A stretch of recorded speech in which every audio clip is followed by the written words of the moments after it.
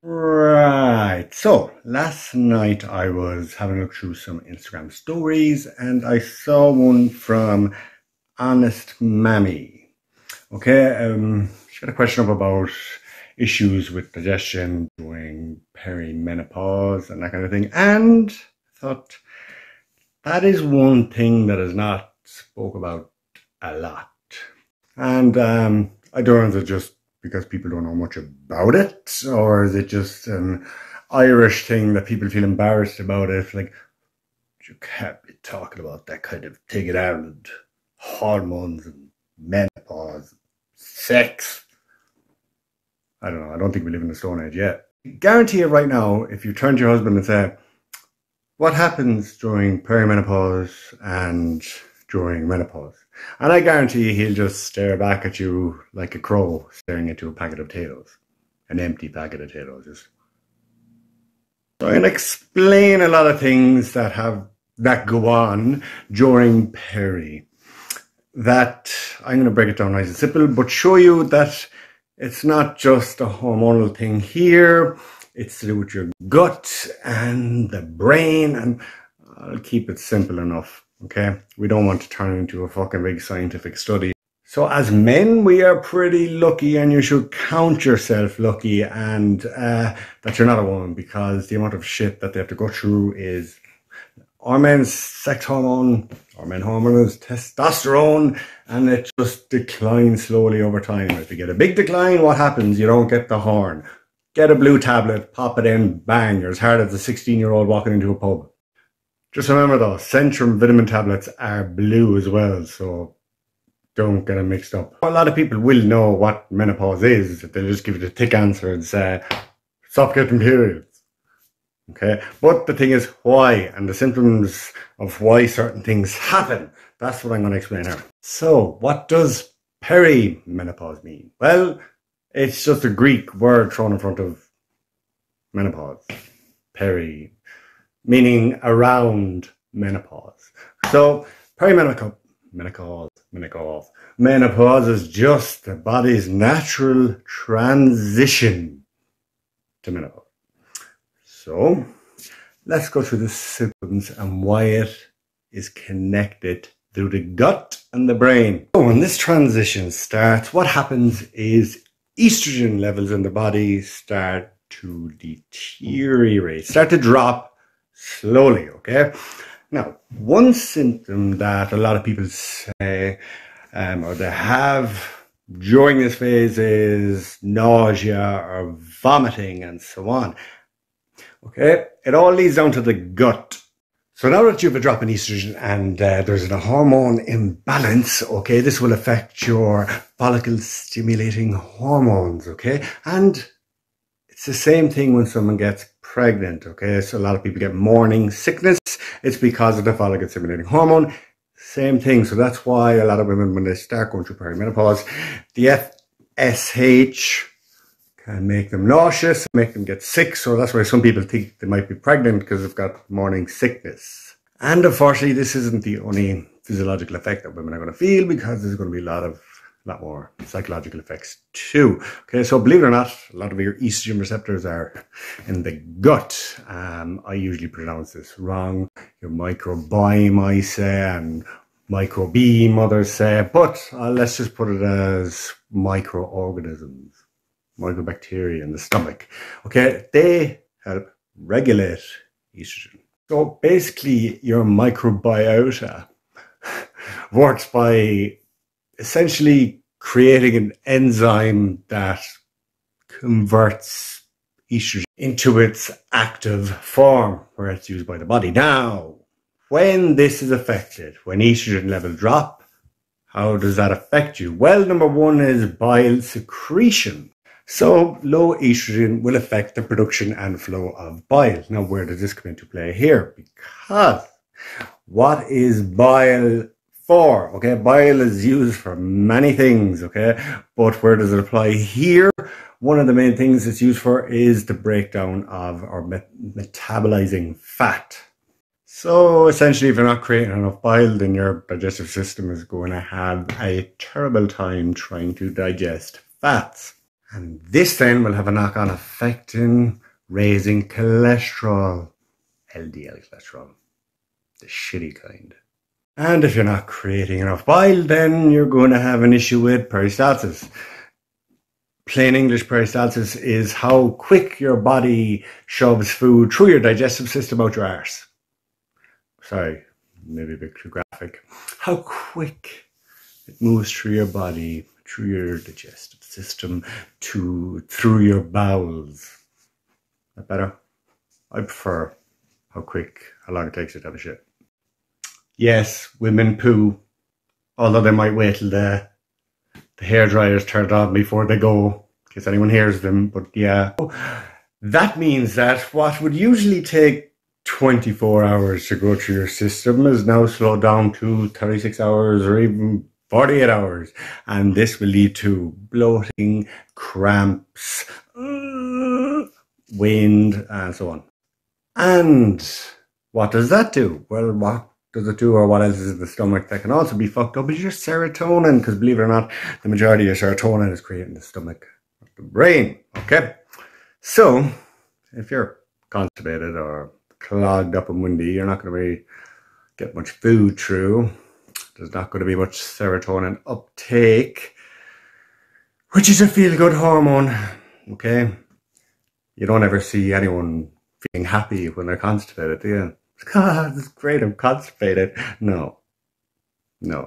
They're usually pretty depressed.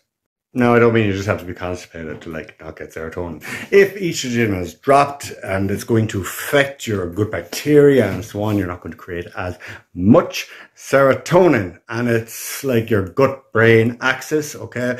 So then it comes up, bang. This is where it starts to hit you psychological. Now, your gut bacteria regulates neurophysiological behaviors by altering a lot of things, like neural, endocrine, and immune pathways. English, Peter, please.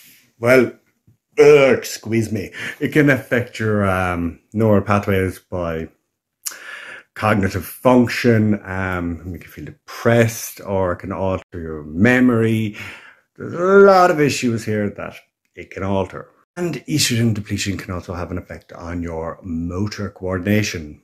I don't mean driving the car. I mean motor functions, the body, So your gut is also lined with cells like a barrier or like an inverted condom for all the world, right? That keeps your stomach enzymes where they should be in the stomach. It keeps them in place. Okay, so that's what happens with a healthy gut. Now, your gut bacteria works in tandem with estrogen to create a strong inner gut condom for all the world. Now, what happens when estrogen is lowered? It can't create such a great barrier. You also must remember as well, the stomach is always moving, okay? When you're sitting there, it's not just like sitting still, okay? It's like a fucking accordion, okay? It's churning constantly and moving because it needs to. It's like a cement mixer for all the world, okay? So when the estrogen is lowered, the integrity of that inner stomach condom becomes weakened. Now it becomes a pound shop condom, okay? And because of that, it's a lot weaker. And this can have a lead to T-cell production, which can cause food sensitivities and a few other things. That's why certain foods trigger certain people as well to go. Ugh! And then going back to the head, what do we have up here? Well, in the majority of people, if you look through and you can see through the ears, well, then there's nothing up there, just fucking spider webs. But the majority of people have a brain, okay? And in there we have the hypothalamus. Now, the hypothalamus controls metabolism, your endocrine system. It's basically like the CPU of your body.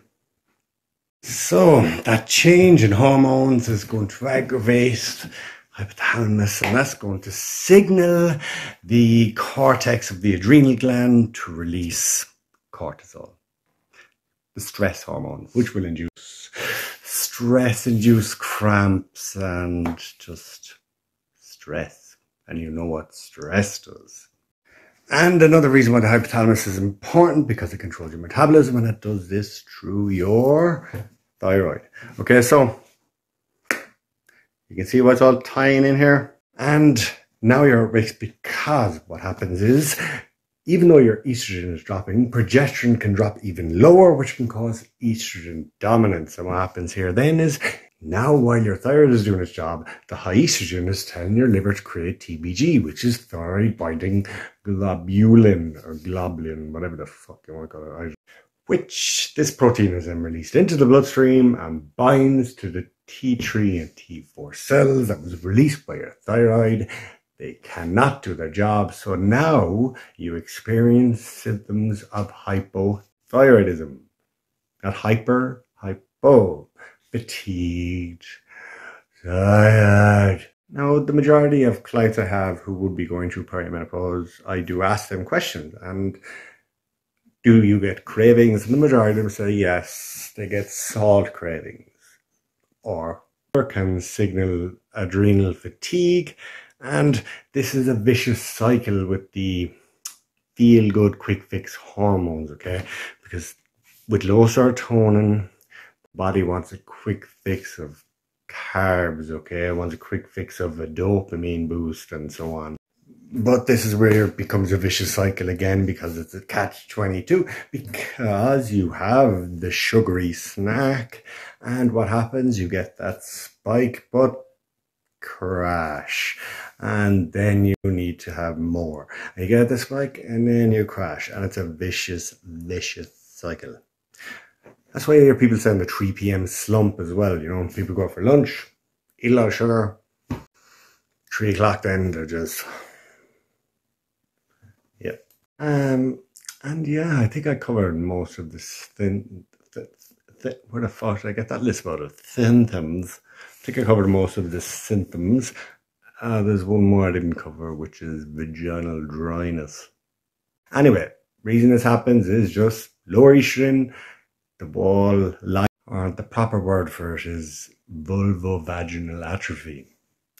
I don't like that word. I prefer my word. Just put fanny and atrophy together. Fanatrophy. Way better. Sounds better. So, the lack of estrogen causes that area to get thinner, less elastic, and drier. Look at him talking about vaginas. What does he know about it?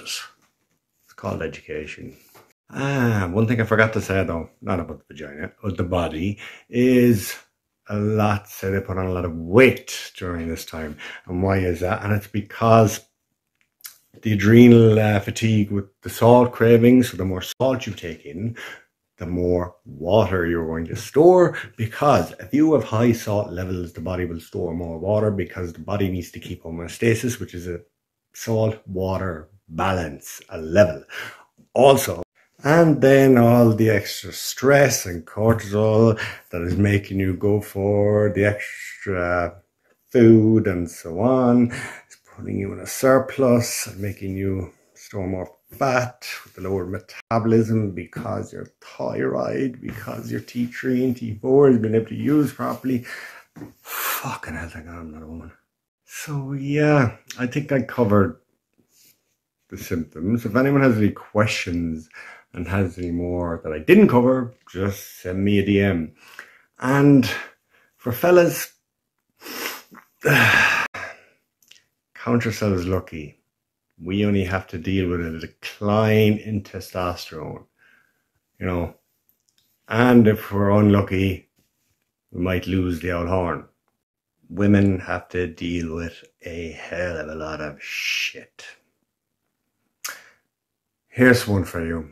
For men, if you want to try and understand even when a woman is coming to her period and you're saying, fucking hell, she's crazy, fucking bipolar.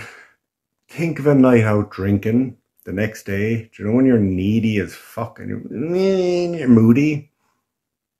That's estrogen, because alcohol converts testosterone to estrogen. So yeah, the day after an old session, you're lying there hungover, whinging and moaning and narky and angry. Yeah, that's estrogen. So multiply that by 1,000 and kind of give her a break then, will ya? Just do what I do. Sneak in a pack of chocolates, and run for your fucking life. So you might be thinking, what age can this start to happen? The problem is no one really talks about it online. It's like a taboo area. It's like people are afraid, especially men as well. There's nothing about it. And anyway, it can happen in your early 20s. You don't need to be 40, late 30s. It can actually happen early 20s. So it's more common than you think. So how can we alleviate the symptoms? Well, through nutrition anyway, of someone going through perimenopause. Well, number one is you can alleviate a lot of them through your diet. One of them is soy, because soy contains a plant-based estrogen called isoflavones. I only remember that because I think your man on The Simpsons. Isoflavones. Yeah.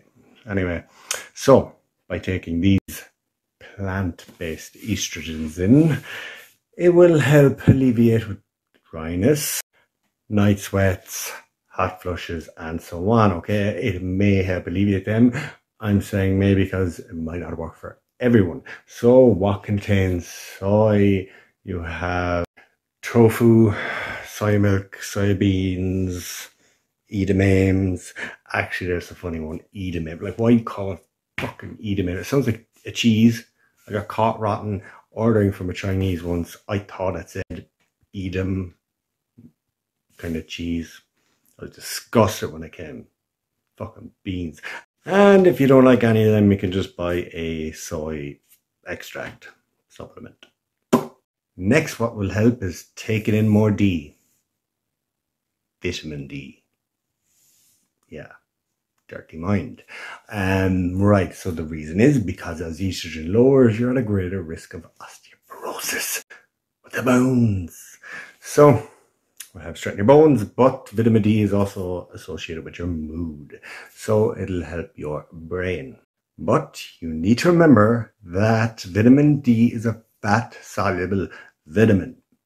You need fat in your diet for it to be absorbed. So if you're one of these people who, for whatever crazy reason, won't eat any fats or keep a low-fat diet with fuck-all fats, then you're just wasting your time taking vitamin D because it's not going to be utilized. So eat some healthy fats. And next we have DHEAs. Now just go into the shop and ask for that. You do not want to go in and so, can I get some dehydroepiandrosterones, please? Yeah, you'll just look like a fucking idiot. And so yeah, just ask for DHEA. Okay, now what it is a hormone that's usually produced in the adrenal gland to help produce other hormones and so on. But now there's a lot of conflicting studies. Some say they won't help you create estrogen and so on. But the other benefits is what I'm saying take it for is libido and your bone density and so on. Now another one that is good for mood and helping you sleep will be L-tryptophan, which I actually take now. I think it was illegal in Ireland, but now not illegal, but you can still buy it up north. It's just an amino acid. It's found in Turkey, but it helps the production of serotonin in the gut. Now I could name out all the supplements under the sun, but they'll never outweigh a good diet. So a balanced diet and the supplements might help alleviate symptoms. Now, another thing. I might be a science guy and I'm supposed to say homeopathy is pseudoscience. Don't believe any of them hippies. Now, to an extent, some of the shit that they're trying to sell would be like, okay, like you see some people come in and they come out with bucket loads of shit. Like, what's that you got there? Oh, this is the Petuna elegante scrotum flower. Oh, it's taken from the hills of Borneo, right underneath the scrotum of a chief leader who claims to have the healthiest scrotum on that side of the planet. Okay, well, you can keep your scrotum flower.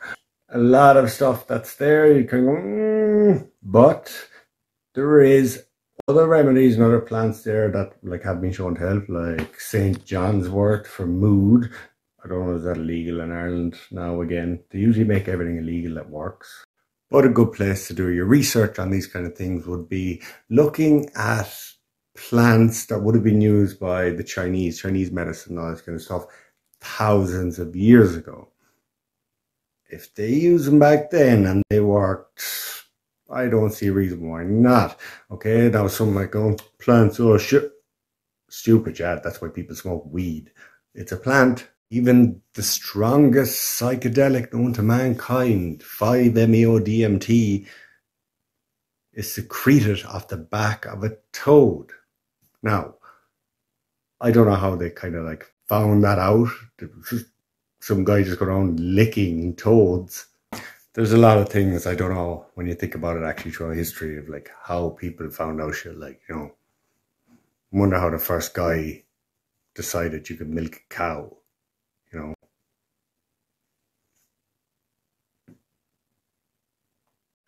This should be a topic for another day. So what I'm saying is, if you are going to watch your diet and you're going to try and supplement to help alleviate the symptoms, obviously supplement with the things that have the most studies done on them and have shown proven results. But do not like kind of throw homeopathy aside either. Have a look at like the past, what has been used and what has been used throughout history as well. Might help. So yeah, so if I missed any, or if you have any other questions, just send me a DM. But remember, excuse me, I am not a doctor and I am not an endocrinologist. I am just a nutritionist and I am explaining to you what is factual knowledge that is out there because it's not spoken about a lot. So I am not diagnosing anyone and do not take anything I said as a diagnosis. Now, don't get in your head now thinking that I know everything about women, because even though nutritionist, I know a lot about biology, I know a lot about hormones, I study a lot in these areas all the time because it's always evolving. I have a level 5 in psychology and I'm now doing a level 6 in sports psychology. So you might think, he knows women. No, I don't. I know the biology. I will never understand a woman's head. No man on this planet will ever understand a woman's head. Ever.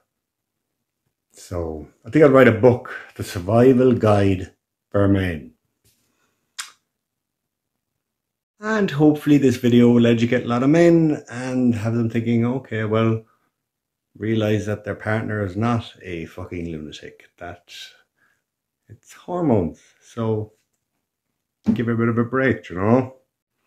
As I said, chocolates on the table, fuck off over sight. And that's it. Bye-bye.